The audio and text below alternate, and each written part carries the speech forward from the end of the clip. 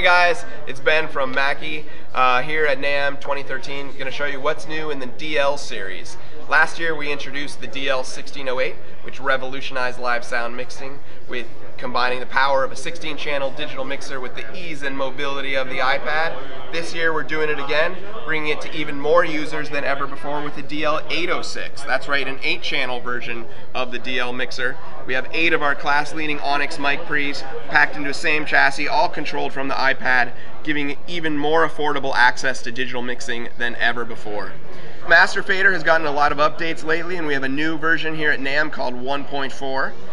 1.4 adds a couple new features. One is our new vintage processors. So every channel has EQ, comp, and gate. Now we can choose between a modern version and a vintage version. This one gives you more colorful tone shaping capabilities based on the NAMM 1073, 1081 using the frequency centers. We have interactive bands for the low and high like the NAMM and frequency and Q, Q dependent frequency and gain.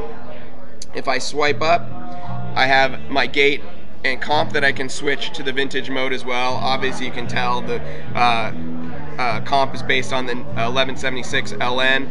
Very fast attack and release for both of these, and program dependent release.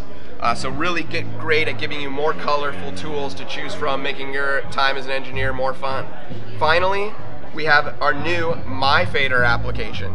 This brings all the great control of your DL series mixer into the palm of your hand and into your pocket on the iPhone or iPod Touch.